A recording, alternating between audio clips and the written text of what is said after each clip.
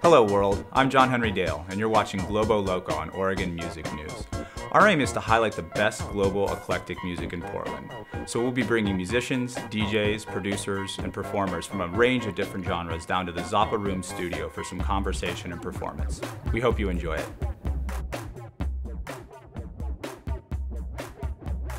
Seattle. We played at Nectar Lounge on Thursday last week. Yeah, we don't do Seattle too often, so it's fun when we do. It's kind of funny though. This month we'll have 4 gigs in Seattle, which is kind of random because usually we only play up there like once a year. Really? Mm-hmm. We're very dedicated. We're very dedicated to Portland, so we keep busy here. What other cities have you played in? We played in New York a lot, San Francisco, Bend. Vancouver, BC. Yeah, we played Certainly. in Vancouver, BC actually earlier this year, right?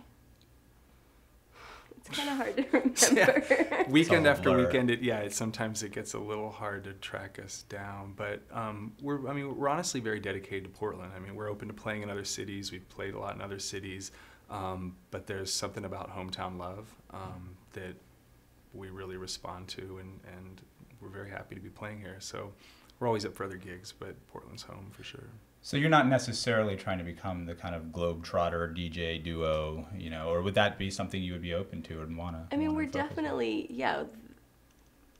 that sounds good to us, but we aren't as aggressive as a lot of other people. Like, we do our own bookings. We basically do everything ourselves, like a lot of our graphic stuff and all the promotion. We do everything ourselves, so it's kind of, maybe we're not as aggressive as we should be. We're definitely not as aggressive as somebody who has like a manager or something who's pushing them. So we basically take what comes to us, We're very laid back about we it. let things come to us. I mean, in 2000, when I started getting really serious about DJing, I did have this goal. I want to be traveling all around the world. And we had a monthly in New York for a while, and when you get used to the plane flights and the checking the luggage and the dragging stuff from one place to the next, the romance really starts to fade, and it's like, oh, I'd rather just travel. And so we'll do a lot of traveling where people think, well, aren't you, like if we go to India for a couple months, are you going to try to get a gig? Like, don't you want to do this? It's like, no, I want to be on vacation. I don't want to work, rather than trying to tick off, like, I've played in this country and I've played in that country. I'd rather spend the time in that country trying to find music than necessarily playing. Well, I think that kind of sums up like what we're good at. We're really good at finding music, and we love to travel. But yeah, like when we had our monthly in New York, like, taking a crate of records across the country every month really does get old. That plane flight got really old. 6 hours though, maybe. So yeah, really like old.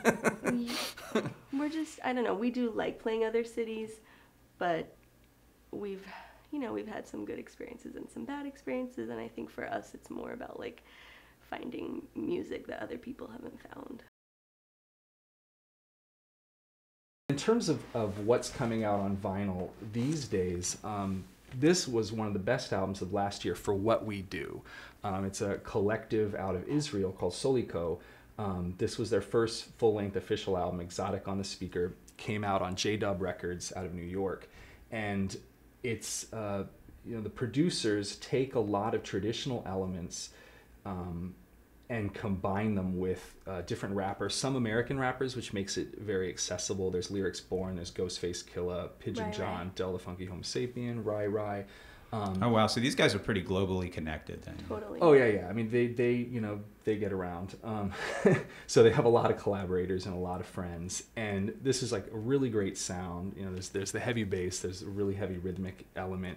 A real good traditional vibe as well, in terms of some of the melodies and stuff. And this particular track, Pitumbano 2020, featuring Aksum. Aksum are a duo of toasters from Israel. And this is their song. All right, let's take a listen.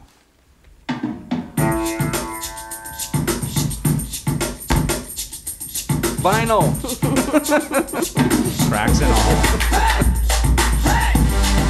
Clean it first.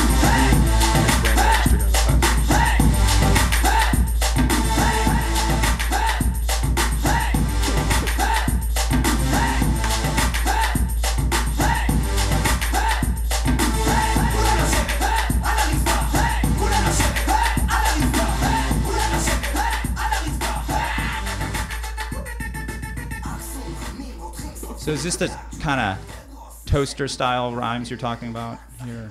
Yeah, Aksum is the duo, and they do have an album out, which I didn't download. I'm actually waiting for it to come from Israel. So I checked the mail today thinking maybe it's shown up, but it hasn't shown up yet. But yeah, this is probably their first big international exposure to be on this release. Nice, sounds great. I'm looking forward to hearing it at your next party, which is our next which party. Is Andaz, right? It's Andaz, yeah, and there is a distinction between the parties. Andaz, we focus exclusively on music from the Desi diaspora. So this, for instance, wouldn't be something that we would feature at Andaz. We'd feature it at Atlas. When we started Andaz in July of 2002, there was nothing like that sound in the Portland clubs. Nobody was playing Bollywood. Nobody was playing Bhangra. Maybe Asian underground artists such as State of Bengal had come through town, and even that is a very different sound. As much as it uses electronics and it uses Indian instruments, it's a very different sound than the kind of stuff that we were drawn to. And so when we started that night, it was just completely focused on the Desi diaspora, primarily Bhangra with some Bollywood mixed in, and then we were still interested in other, Middle Eastern music, Latin music, African music, Balkan music. There were a lot of other things we were interested in. And so over that year, E3, Selector E3 at the time, now DJ E3. So this is a collaborator of yours? Yes. He approached us about doing a broad-based night, an international night. And that became Atlas, which is the longest running club night at Holocene. Started about 6 months after they opened in November of 2003. Still going strong there. And so this, like Solico, is something that the three of us all feature in our sets at Atlas. But at Andaz, it's strictly going to be things like this new Urban Desi comp or the G-Town Desi, or things like Ummer, Asian R&B. So there is a distinction between the parties. The Andaz party, which is June 26th at Roture. And you've just moved there, right? We've from just the Fez moved after there. a pretty long run at the Fez, from what I Yeah, understand. we started out at Lola's Room in July of 2002, did a couple very well-received parties there. But there were a number of reasons where we weren't entirely happy with that venue, and the Fez Ballroom really seemed like a great spot, and the manager at the time, Blaine Peters, was open to having us do something there, and it was a great success. We had a great run. It was still doing well up until the end. The unfortunate thing is, while we had a very successful monthly party, the club wanted something every week that was going to draw a ton of people, which a niche sound like ours in a market as white as Portland, as small as Portland, was not going to be us. So they've unfortunately moved to an all top 40 mainstream format on Saturday nights. So we have moved over to Roture. We did an opening party in May, and we're going to be doing our next night there June 26th. And we're very excited to be there. They're happy to have us. It's a great sound with tons of bass, which is very important to us. Eager to try different tracks out and have them hit us there. Well, great. We're all looking forward to it. Can't wait for the next Andaz. And just one more question before we go. What do you think it will take to get Portland to become a global music town that's say on the level? Is it just a population issue, or is this? I think it's a diversity issue. I think fortunately we do have a lot of people moving here.